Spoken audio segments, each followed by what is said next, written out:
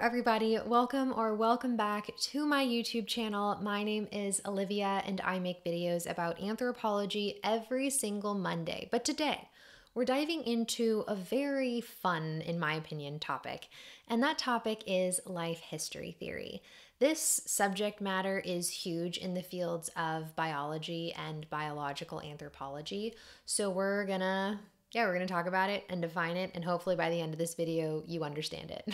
Really quickly, my name is Alivia, and I graduated from UCLA in 2022 with a degree in anthropology and a minor in evolutionary medicine. So this is a topic that I am rather familiar with, and hopefully I can explain it in an approachable way. So yeah. On to life history theory. Okay, so put in simplest terms, in my opinion, life history theory is a way that biologists and anthropologists are looking to explain the life cycle of organisms. But not only are we trying to acknowledge and understand this broad idea that is the life cycle of animals here on Earth, but we're doing this through pattern recognition. So there's a lot of patterns that we observe in the natural world within animals, including humans, and all these patterns together allow us to recognize different trends in the life history of organisms. But if you're confused, not to worry, because there's still more to go. So if you Google life history theory online, you're gonna get this definition.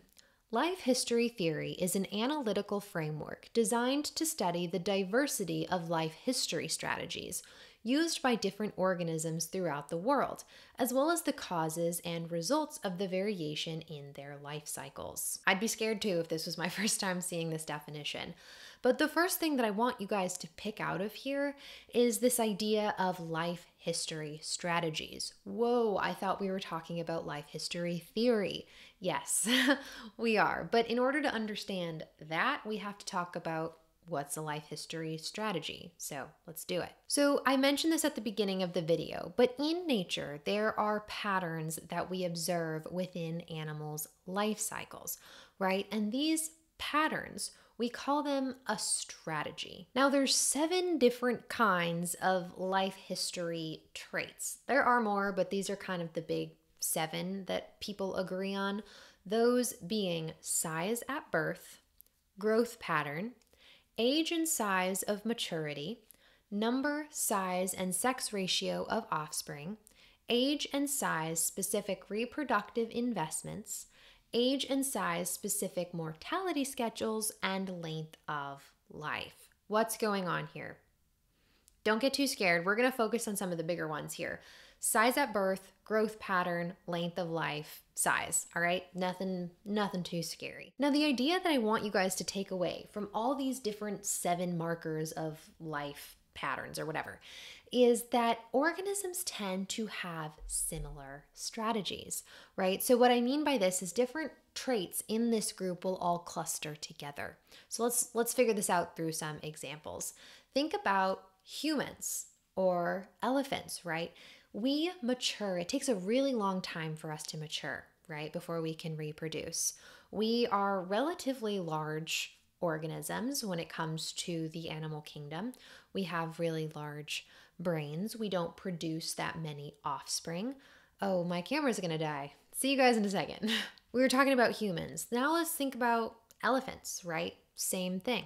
They're very large organisms. They don't produce that many offspring. They live pretty long lives, right? There's all these similarities between humans and elephants. But now let's switch gears. What about a mouse or a rat? They're very small organisms, and they also live relatively short lives, and they also produce a lot of offspring. Now, this is the case, let's think of another small animal, maybe a fish, okay? Fish, same thing, living relatively short lives. They have pretty small body sizes. They're often producing a lot of offspring, okay? There's these traits that are clustering together, and this is not a coincidence, all right? That is this idea of life history theory.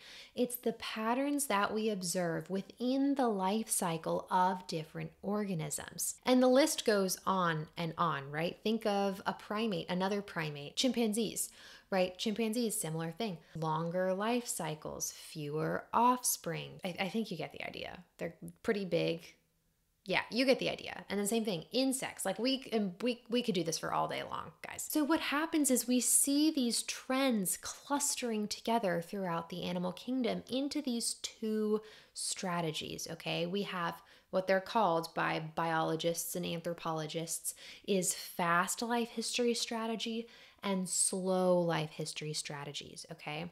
The fast life history organisms, or organisms who are opting for a fast life history strategy, are these smaller offspring that we were talking about. They're smaller, they're producing more offspring, their mortality rates are high, they're living shorter lives.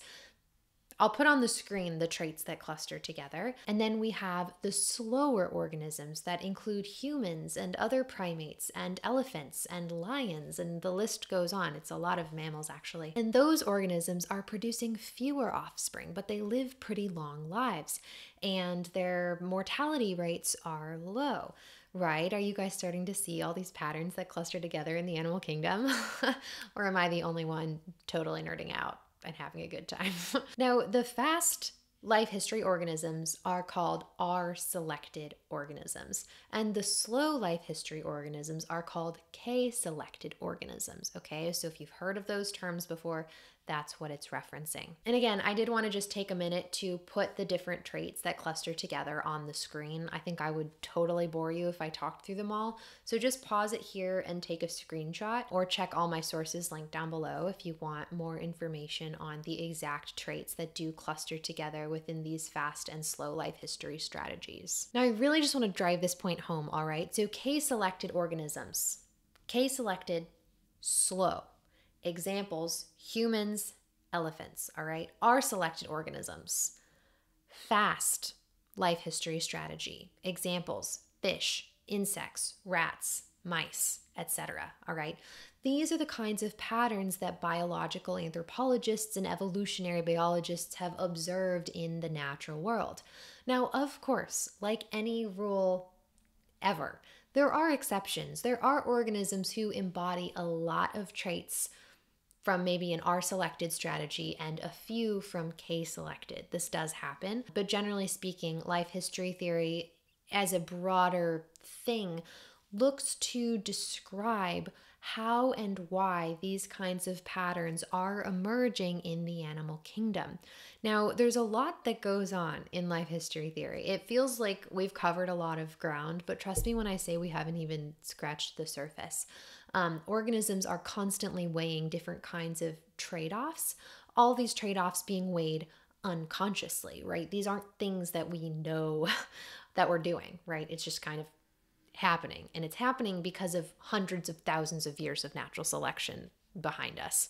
And I find that really interesting. So if you guys want a part 2 on the different trade-offs within life history theory, again, I'll have sources linked down below. But if you guys want a part 2 or a deeper dive into life history theory, let me know. I did just want to provide this basic introductory video to anthropology, biology, ecology students because this is really important and there's not a lot of people talking about it on YouTube. Don't forget to like and subscribe. I talk about anthropology every single Monday. We have a good time over here. And yeah, okay, I'll see you all next Monday. Bye.